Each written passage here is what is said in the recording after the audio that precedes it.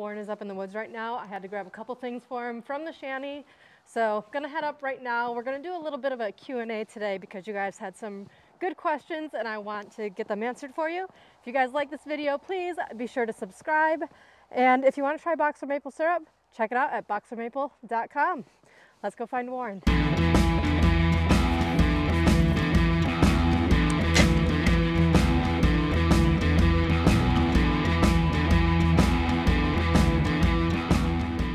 Up in the woods now, taking this tool over to Warren, and thought I would answer a question on the way. How many taps per acre? So per acre, for taps for us personally, we have anywhere from 50 taps per acre to, I think one of our woods might have 100 taps per acre. It really just depends on the trees, the density of the woods, how many trees there are, how old the trees are. If they're young, there's quite a few factors that go into it. But I would say on average, it's probably around 50 taps an acre, 50 to 100. It's cold out.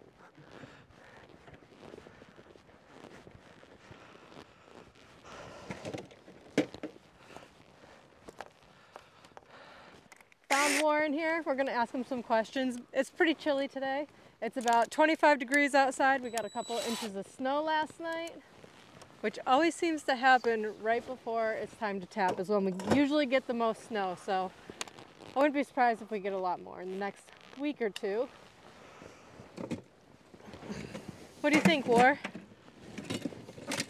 Yeah, I'm sure it'll dump another, at least a foot of snow before we start tapping. But then again, it's supposed to warm up to like 48 degrees in the next day or two. So I guess a couple inches of snow we got right now will probably just melt. But it'll probably snow while we're tapping. All right, first question. About how many taps do you put on each 1-inch main line? We're not really aiming for a certain amount of taps per 1-inch line. It all just depends on the layout of the woods. It varies. We have, I mean, as little as say 25 taps on a 1-inch line, just a real short line. If we got a, look actually right here, there's a section right below us. You can see we got our vacuum pump house 100 feet that way, but then we got a roadway that comes up through here, and I want to keep the roadway open all the way to the top of the woods. So in order to do that, I got to run another 1-inch main line about 200 feet long from the vacuum pump house on the left side of the driveway just to catch these few trees. It's probably like 30 trees. But the maximum amount of trees is like 700 on one of our lines. Usually, I mean, we have a couple lines that are like 1,500 feet to 2,000 feet long. But the most those lines have are like 300 to 400 taps on a 1-inch main line. I mean, we don't have any woods that are long enough to actually get that many taps on just one line. Because you run your 1-inch lines every like 75 feet. So you're just not gonna have that many taps on one. Because we want our 1-inch main lines no more than 100 feet apart. We shoot for 75 feet, that way you use less 5/16 line and you get straighter runs, and then that way you only get about 5 taps on each 5/16 line. If your main lines are 150 feet apart, by the time you just walking in a straight line, by the time you get to the next line, you could have 10 to 15 taps on just one 5/16 line just because they're way too far apart. And it makes it way easier for tapping. You feel like you're getting something done when there's less taps on the line.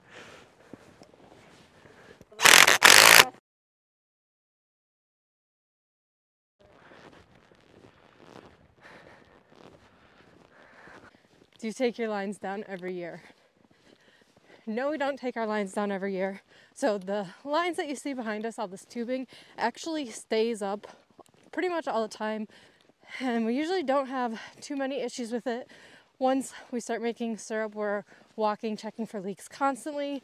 And in the off season, we're always walking the woods, removing any down trees, brush, fixing any major problems. or I should say trying to fix all the problems before we get all the snowfall and before the season really gets going. The main lines will stay up for 20 years, and pretty much same with the 5/16. This woods we're walking in right now, these 5/16 lines were up for 21 years. And we just ripped them all down and replaced it all. And the main lines were the same age. So we replace the drop lines about every 5 years. So that gives you a good chance to replace all the T-fittings, and you get rid of a lot of micro leaks when you replace the drop lines. So it kind of prolongs the life of your lateral 5/16 lines. Well, there's snow outside.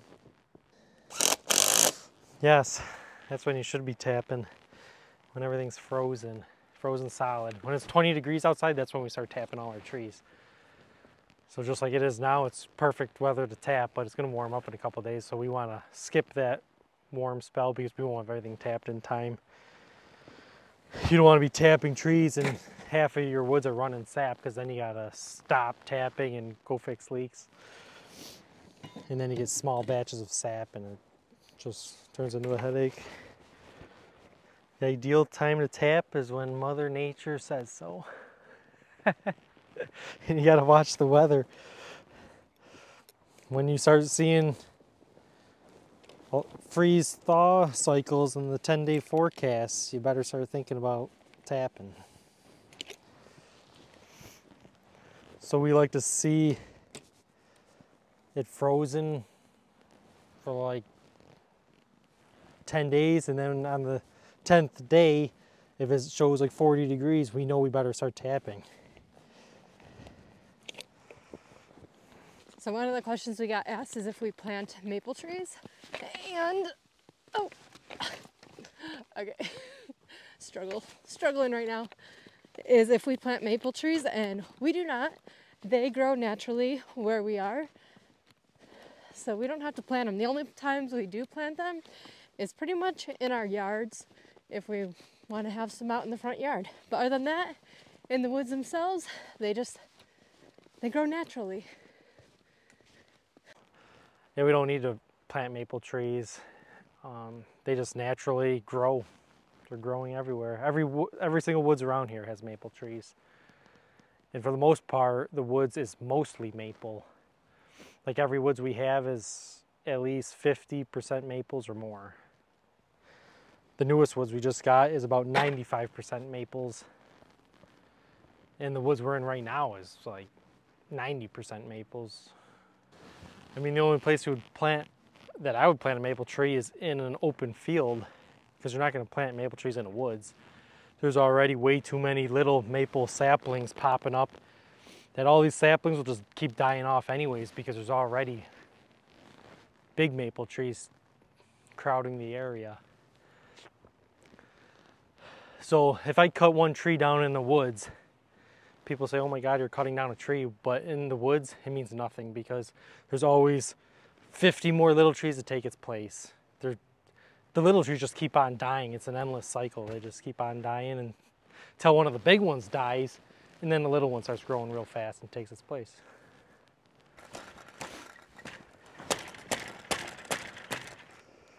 So last week I cut this dry line, and it sprung apart too far to get it back together. So I got this tool that I use to suck it back together.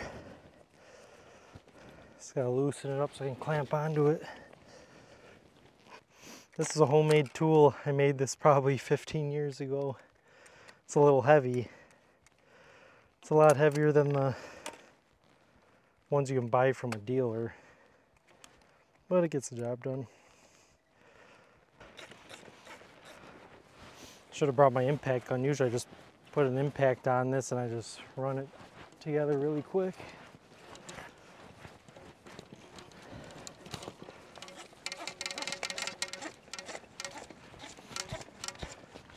It's sucked apart a lot further since we left.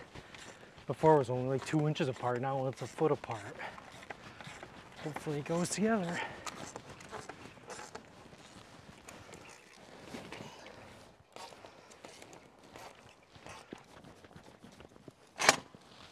just want to slide that down so we can get it further away from the clamps.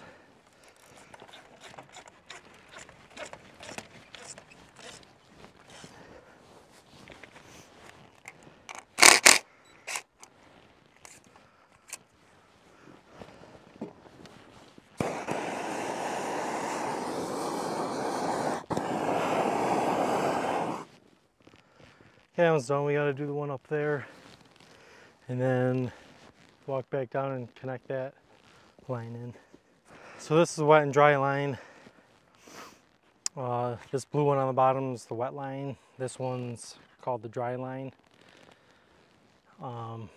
This is just a 1-inch line that the trees are 5/16 lines are wrapping around the trees and coming back into this 1-inch line. And this actually connects back into the wet and dry down the hill.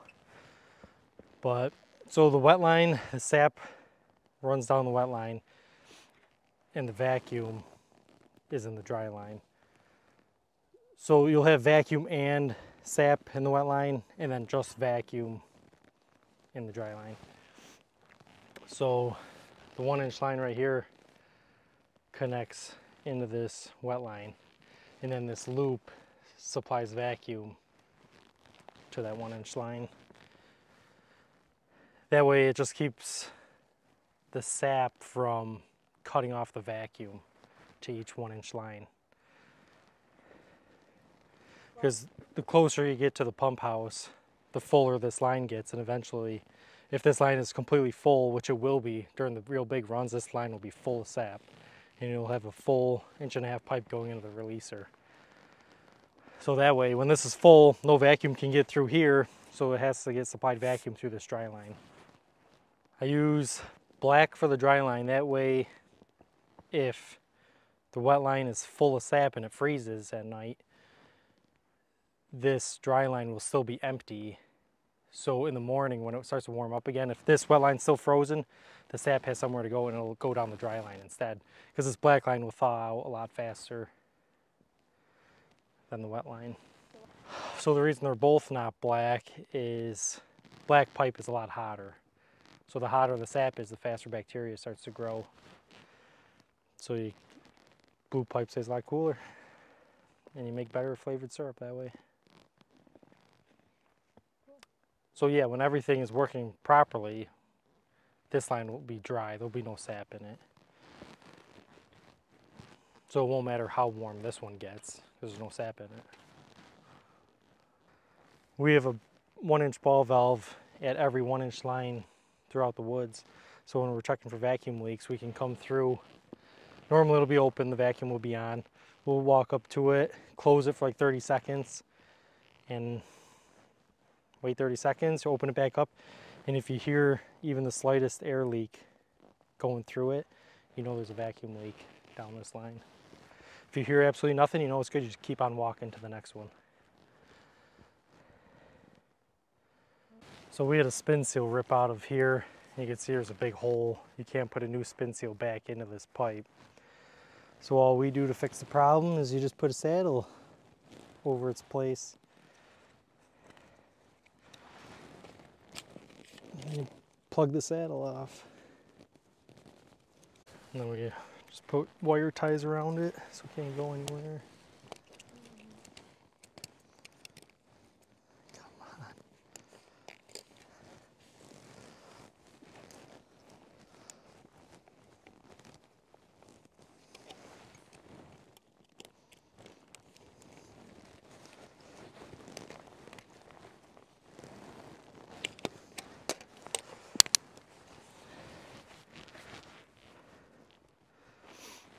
And you put one more wire tie around this clamp on the bottom so that can't spring apart. So when a spin seal rips out the main line, that's our fix.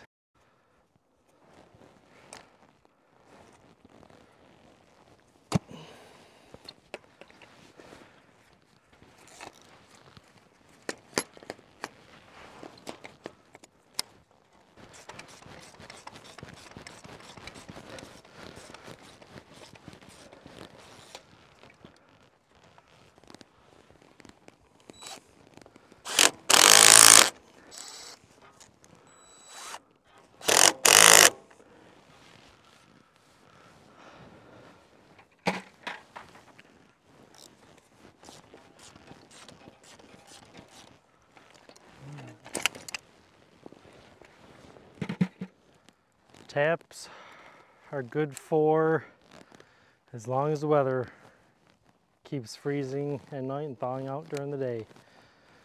We've had a season as short as 10 days, so the taps only lasted 10 days. And we've had seasons last 2 months, 2-3 months. Like we've made syrup beginning of January, and it's lasted all the way to the end of April before.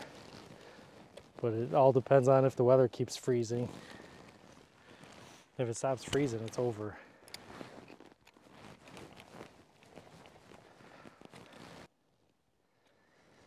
Well, I'm gonna want to cut it like right here.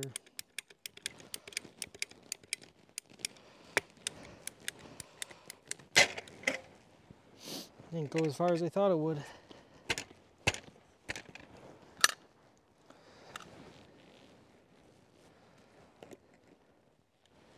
So cut a wee bit more out.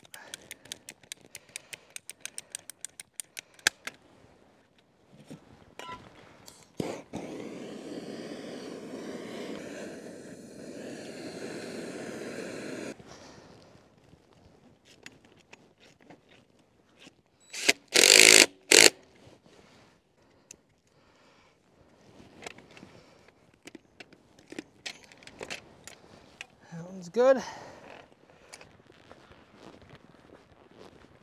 Thank you guys for tuning in. If you like this video, please be sure to like, subscribe, comment, all the things. If you guys like this style of Q&A, please let us know and ask some more questions below because it was fun, and we'll do some more videos like this. We'll see you next time.